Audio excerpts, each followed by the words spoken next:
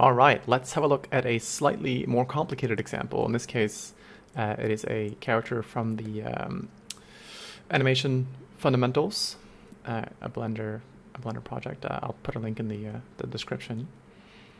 And it's pretty standard, like not much going on except for maybe IK legs, which we'll address with the FK arms. It also has a frame, like a pose on the start frame. So frame 1, which is the start frame, has a pose, and then frame 2 is where he goes into T-pose, and then from there he remains in T-pose. So we can keep it, but for this particular example, I'm just gonna keep him in T-pose. So select everything and let's see what's it called. Delete keyframes. Is that what it's called? Let's have a look. It's called clear keyframes. So select everything, and I'm gonna clear the keyframes on everything. There we go. So now he just remains. Okay, he remains in A pose. That's all right. We'll work with this. So in the outliner, you have your standard mesh and geometries and things. There's no Ragdoll in here yet. So to start, let's start assigning. So I'm going to select the root and work my way up the hierarchy. I'm going to skip this middle part because I want to use this midsection as a collision shape for my character. And then up here, and then the neck, and finally head, and then we can go Ragdoll, assign and connect. And that creates the base hierarchy. From here, we'll work our way out the torso into the clavicle, upper arm, lower arm, and the hand. I noticed this character also has an extra hand over here, so if he was in T-pose, would have to make sure we select the FK and not the IK hand. But now he's in A pose, so we don't have to worry about that. Ragdoll, assign and connect, and because we selected the torso first, these new markers will be attached to the torso, which is what we want. Continuing out the other arm, select, and we can actually we can select the fingers as well. I want to include those, so I'm going to hit repeat last to repeat that last. I'm going to add the fingers because I only added the hand here, like that. So now we get, so the hand is a bit shorter on this side than on this side because it didn't know we wanted to include the hand, so it didn't know how long to make this. But here, because we selected the fingers, it knows that it wants to put a shape from the first selection to the next selection. So we can adjust that later as well. The legs are the special part. We can't assign to these bits right here because they're not actually being used. We want to assign so that when the IK is moving around, we want our markers to move around too.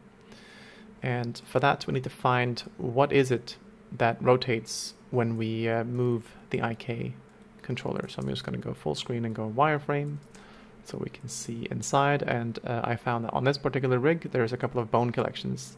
So if I unhide some of these, you'll see that one of them, layer 32, has these extra bones. And when I move the IK, these are the bones that rotate when I move the IK.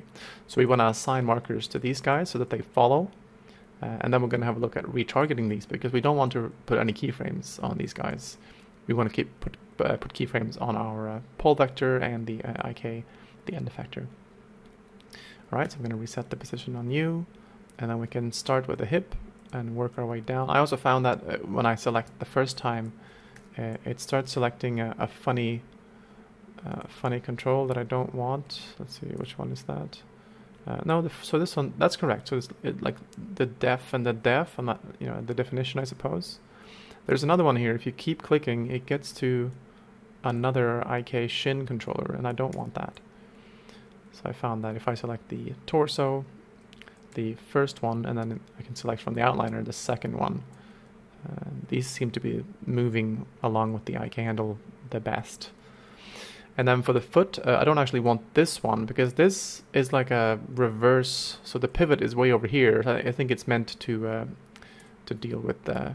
I think this is the one. So you can do like a reverse, like a toe stepping. So I don't want to go from the lower leg onto this guy because then we'll have the pivot up here, and then the next pivot is going to be like way over here, which is not right.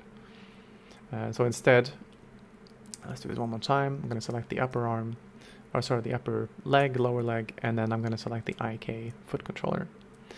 And I also want the toe, so we have the entire leg, and now when I go Ragdoll assign, we'll get the hierarchy that we expect. So the same thing for the other side, select you, and then from the outliner, select the next child, IK control, and toes, and repeat. Repeat assign markers, there we go. So that looks good. Now we have our character. We can return to our bone collections and hide these extra joints. We can also try and hide the IK arms. We don't need those. That's over here. We also don't need the FK legs. So let's see if I can find those. They are over here.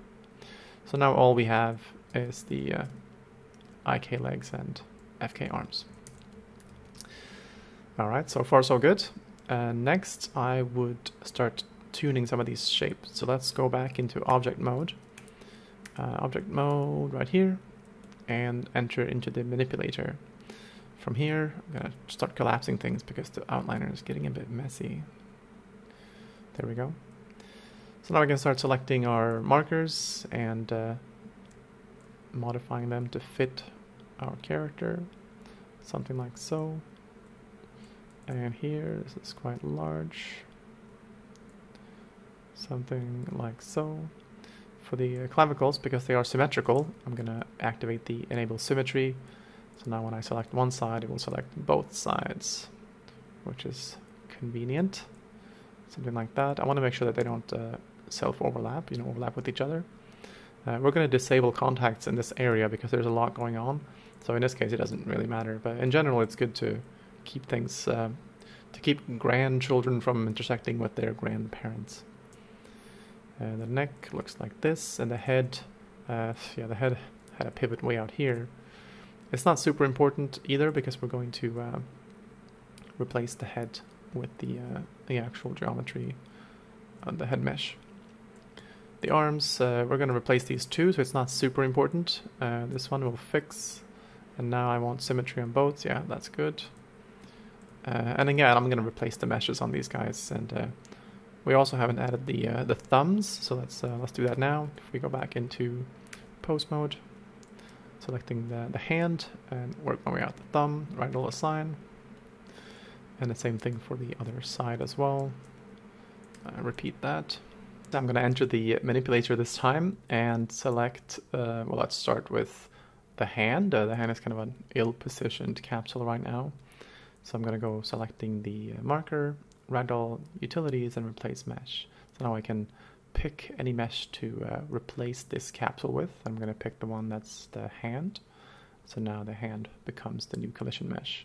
I'm going to repeat this for the lower hand and the fingers, and just work my way across basically the entire character. This character is nicely formatted in that it has individual meshes for each body part. Except the torso, which is a bit of a bummer. The torso is actually glued together as one mesh, so I'm going to save that for a bit later. So we got the legs and the other leg and so on and so forth. And there we go. So now we have replaced all of the meshes, nearly all of the meshes. We have a few areas left. If I play now, we can start seeing, there's some motion in the guy. It's looking not too shabby. If we unlock the pelvis, selecting it and going to the physics and setting it to be simulated, right, we can use the group in this case, the group being set to simulated. So now we should expect the character to fall over because he doesn't he doesn't have no life yet. For the well, it's not really an issue yet, so let's wait until this section right here is an issue. There's a lot of overlap happening in this area. We can fix some of it by with symmetry. We can just reduce this a little bit, but we still have an issue with the upper arm intersecting with the torso and the neck intersecting with the clavicles, because these are not direct children of each other. But for now, because we don't have the self-collide option on, it's fine. But as soon as we enable it, you'll find that he he starts doing like a football pose. What was that called? So we'll address that in just a moment. First, I think we'll reduce the stiffness on the guy so we get some nice... so he actually falls to the ground, because now we start seeing that he's way too agile, way too flexible, and I think the first area to start with is the thing that collapses first. The clavicles are not looking too happy, so let's start with that. If we go back into the full screen mode and go to limits, we'll start adding some limits. The default limits are not suitable for the clavicles in this case because they rotate a lot. We kind of don't want to rotate down at all, but we do want to allow him to rotate up, because if you notice your own clavicles, they'll sort of rest in the lowest position possible, and you can still raise them. And they can do a little bit of forward and backwards, but mostly forwards. They're sort of also rested in their most back, sort of the most backwards position. Twisting, I'm not going to bother with. We only really need these two axes. For the arm, on the other hand, this can rotate up until it comes into alignment with the clavicle, so about here, but no further. So in order to get your arm above your shoulder height, if you notice, you'll actually rotate your clavicle instead of the upper arm. Even though to you it feels like one smooth motion, you're actually coordinating these two without really thinking about it. Next, this one doesn't really rotate that much inwards, and then same for the backwards. We can't really go back much, but we can go forward quite a bit. And twisting, it's kind of a funny bone to twist, but there is twist here, so I'm going to give it a little bit in this case, about 30 degrees. For the lower arm, this one is the simplest of all. We know that it can only rotate in one axis, so we'll only allow it to go and become a straight arm up until somewhere around here. The hands, and you'll notice that we have symmetry enabled at the moment, but it doesn't seem to pick up the other hand as being symmetrical. This can have to do with this A pose that he's standing in. It's probably not exactly symmetrical. So we can increase the search radius and hope that it finds the other side as I click. Can I hope that it finds the other side? No. It doesn't want to. Oh, there we go. Okay, so it's at least 2 centimeters wrong. Or off the symmetry axis. So I think that should be fine for most cases. It doesn't seem to affect anything else. We can leave the search radius this high. So again, I'm going to just re-enable these so we get symmetry on both sides. And for the hand, it's quite flexible. Not so much on the upside, but a bit more on the lower. And that, back and forth, it can do a little bit. Twisting, normally the twist would not be in the wrist, but it would be in the arm area. We don't have a middle bone right now, so I'm going to leave the twist in the hand. And it's quite flexible, actually. It can go about 180 degrees. So I'm going to give it quite a bit of twist. For the fingers, I'm going to keep it simple. These technically are able to twist a little bit in these axes, but I am not going to allow it, just to keep it simpler. So not too much up, but a bit in. And I'm going to lock these and do the same thing for the lower fingers as well. The thumb is also quite flexible. I would argue that not that much. And probably it can twist, but very little. In fact, let's not have any twist and see what that looks like.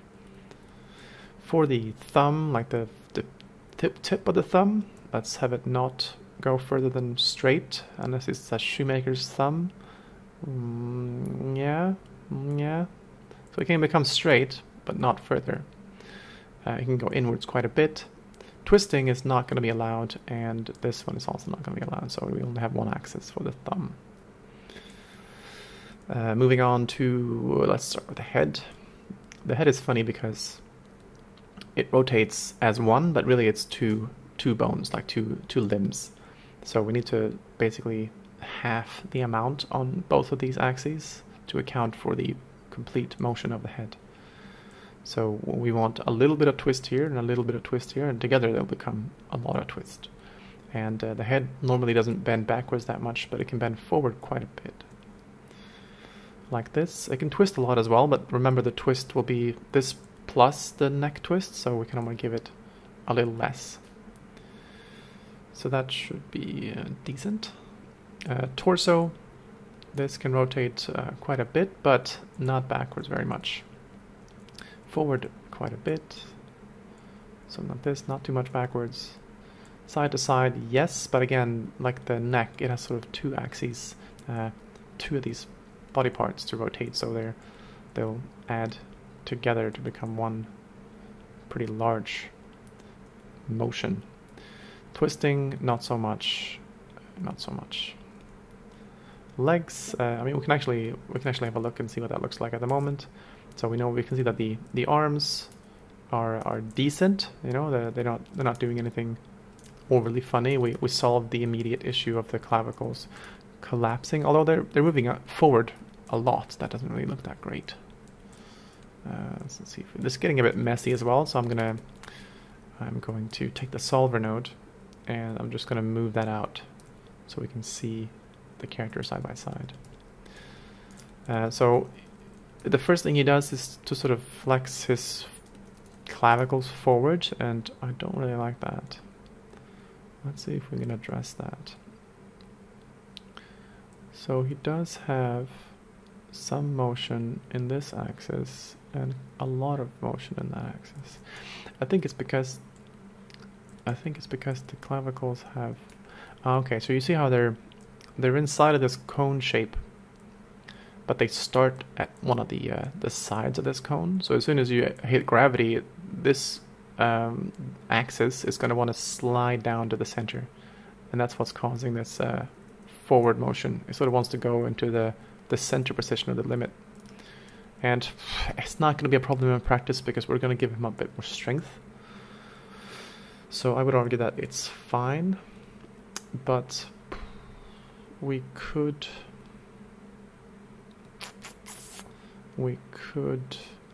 I'm gonna leave it. I mean, it's not wrong, it's just looks a bit awkward that he does that. But once we increase the stiffness on the clavicles, that's gonna go away. Alright, so other than that, I would say the arms look good, but obviously the legs and we're also starting to see some issues with having self-intersections, so we're gonna address that as well. But let's start with the legs. So if we go back into the manipulator, the legs, they can rotate in every axis, so let's free that. They can't go a lot outwards, so I'm going to limit that, and not much in this axis either. And they can't go backwards almost at all, but they can go forward quite a bit, like if you sit down with sort of your legs straight. They can twist a little bit, like this. Yeah, that's probably fine. And the knees are like the elbows. They can only rotate in one axis. In this case, it's going to be backwards. That looks decent. For the feet, they're also quite flexible. In this case, the axis is facing the wrong way because if you remember, we assigned to this IK control rather than the bone itself. It doesn't really matter because this is just the starting position. So as the foot rotates, say, clockwise, this line will also rotate clockwise. So you just have to sort of imagine that when the foot points down, this line is going to rotate forward because it's going to go down with the foot. So you want to limit a little bit at least. I mean, the foot is flexible, and also the twist, like the lower arm, it technically rotates the lower leg and not this sort of part down here. But because we don't have a midsection here, we don't have any twist on the lower leg, just like for the lower arm. We're just going to let twist happen in the foot. And not so much in this axis. That's rarely looks good. So something like this. Maybe we'll allow it to rotate forward a bit more than down. But this should suffice. And actually the toes as well, as want these to rotate in only one axis. And not by much, and probably more upwards than downwards. Well, we'll see how it goes. So now here we go. So now we can already see that we have limited the motion on the knees, but I would argue that it's a bit too much because we can certainly bend lower than this So let's increase that limit to like something like this. I would say that looks a bit better. Okay, we're starting to get some pretty natural looking motion. If we just play this now, you know, that looks pretty good actually. I think he ends up in a pretty natural pose. Fingers curled on one side but not the other. The thumbs have disappeared into the hand because we don't have any limits, and also the thumb on the other side, I forgot to replace the meshes, so let's do that. In this case the mesh is going to be way over here, so I'm going to select one without symmetry.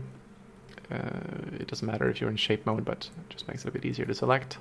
I'm going to do the tab menu this time, and you are you. Alright, there we go. So now we have our character looking quite natural. We're getting a slightly different fall this time because the masses are different. And next, let's address the self-collision issues happening on the torso. So you see how there's a lot happening up here. If we again enable self-collisions, we can start seeing that he will he will start acting real funny. And the reason being that we're asking the solver to keep the arm out of other shapes, right? So that this intersection here, we're asking the solver to fix that. But we're also asking the solver to keep these limbs connected because we know that they are connected anatomically. So what's the solver supposed to do? Like, it's going to keep them together and it's going to try and keep the collisions away. And that's why you end up with this sort of like, I don't know what to do.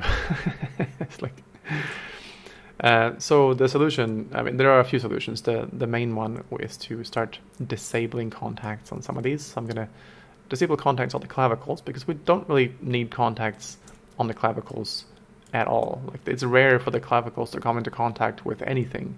So I'm just going to disable it altogether. Okay, and alongside that, we'll also want to disable... We could disable contacts on the torso as well, but the thing is, the torso is much more likely to come into contact with things. I think in this case, it will even come into contact with the ground.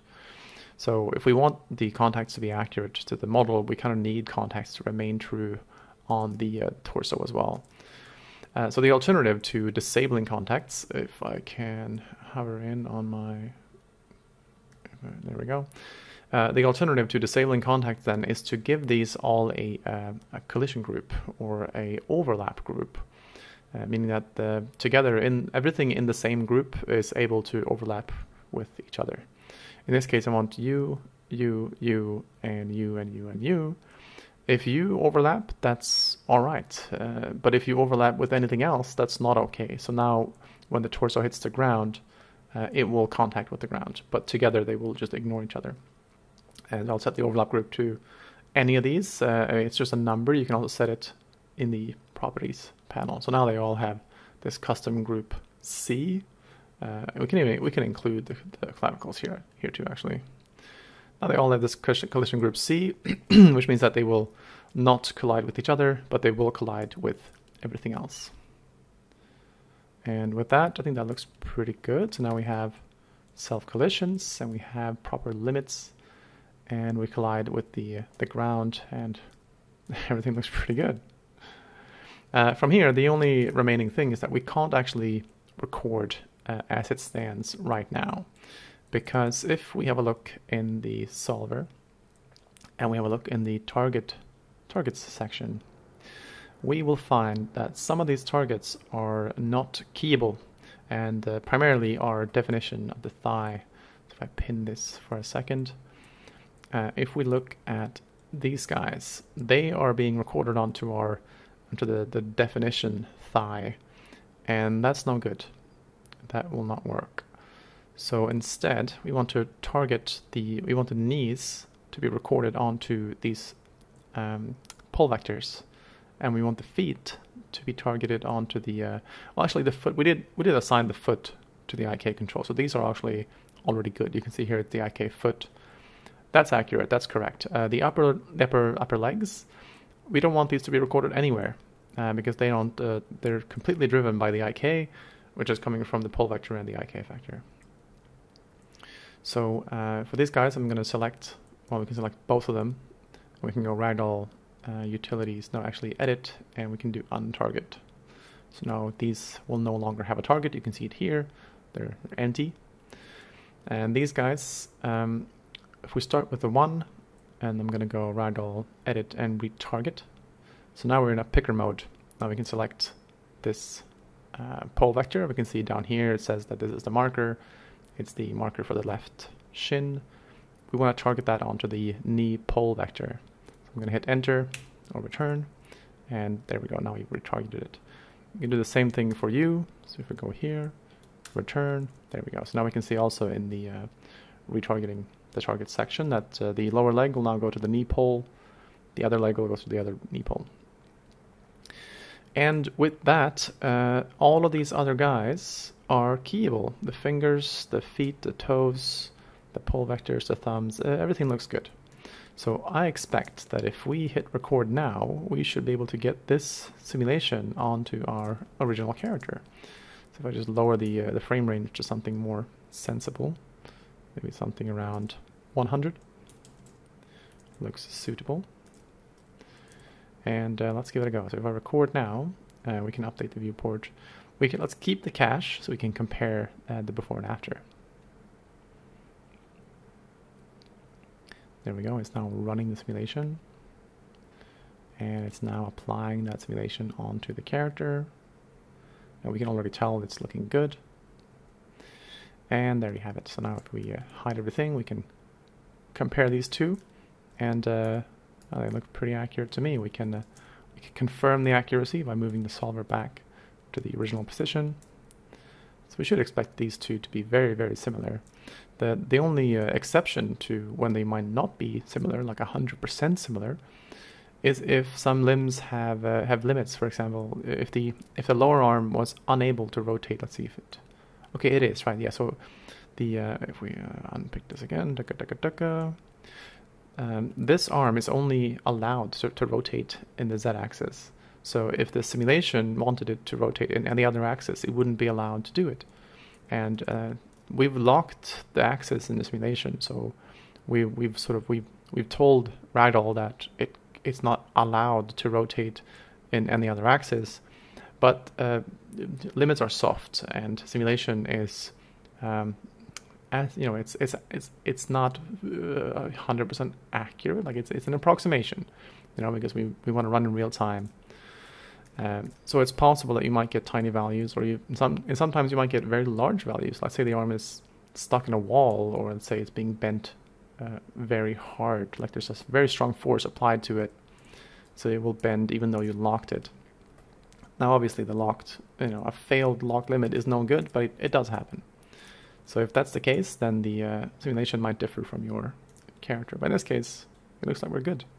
We have the pole vectors doing what we expect them to do, and the IK feet are doing everything we expect them to do. And that's a pretty successful setup of a character. So I hope you enjoyed. Okay, before we go, let's see if we can address the torso issue, because I mentioned it's a one solid piece. So to assign it to individual markers, we need to split it up first. So here we go. This is the mesh for the torso. It's one solid piece. I don't want to modify the mesh driven by the character, because that would probably break the character, you know, because it has these deformers. Here we go. Deformers and subdivisions. So I want to modify a copy of this, because then we can use the copy to replace the mesh and keep the original untouched. So let's see if we can duplicate the object. Is that possible? Now we have another torso. We can now remove the deformers on this one. It leaves us with this guy. We can probably keep the subdivision. We can probably apply the subdivision, because we want to keep it. We want to use this smooth version for our markers as well. If we just hide the original torso for a second, we can confirm this is our copy. And we can confirm that it also does not move with the character. It's an entirely separate copy. I would like to separate these meshes by the vertices. So if the vertices are not connected, I want them to disconnect. So can I separate by loose parts? And there we go. So now we have 3 separate meshes. And that's exactly what we need to assign, to replace the meshes with on the marker. So let's do that now. I'm going to select the lower part, and we're going to do a replace mesh with the torso, middle section with the mid section, and torso with the torso. So there we go. So now we have proper collision meshes, like accurate collision meshes on, well, every body part. So from the main view, we can now see everything is looking good. So now if we take this guy, we can move him around, and actually, let's see if we can unhide our copy again. We can hide these. We don't need those, but we need the original. There we go. So if I go back here now into pose mode, there we go. And we take this guy, and we just like, I don't know, make him drop, there you go, like this. So we have one type of fall, and here's a different type of fall. And we're kind of expecting that no matter how we drop this guy, he's going to drop in a natural pose because of our nice limits. If we reset it, actually, maybe we can do something like this. We can raise the arm, and I don't know, like this. And well, here we actually have we've bent the feet past the limit that we've given them. So you can see here now they start outside of their limit. So this is too far. If we wanted to keep that, we can just expand on our limits that we've given them. So now we can see that this is where we are. Maybe you want to keep that. So with symmetry, I'm just going to expand that range. So now we are able to reach this pose, which is not entirely anatomical. This is, you can probably do that. It's a bit much, but let's leave that for now. There we go. So now we have now we does the superhero death. Well, that looks looking pretty good. All right, well, let's try and record that and see what we get. I want to not keep the cache this time, and then. All right, there we go. So it took 8 seconds to cache that, 100 frames. And with that, we can go back in here, and we can just get rid of everything Ragdoll. We can either hide it, so now we don't have any Ragdoll, no Ragdoll visible, rather. But because this is all keyframes now, and there's really no connection to Ragdoll on the character itself, if we were to delete everything Ragdoll, we'd be fine. So if I go System, Delete All Physics, now there is no Ragdoll in the scene, but your animation is untouched because it's already been recorded. And there you have it, how to make a superhero death animation with the Ragdoll in, I don't know, half an hour or so. Hope you enjoyed.